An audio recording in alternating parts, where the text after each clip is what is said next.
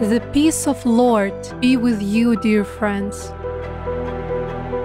Despite rejection by my dad, I experienced the embrace of the Father when I came to faith in Jesus Christ.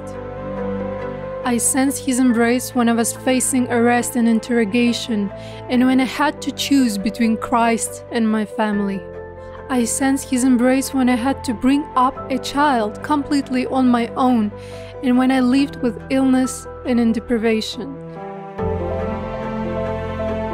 And now, as I live in exile and face the hardship and uncertainties of asylum, I sense the Father's embrace.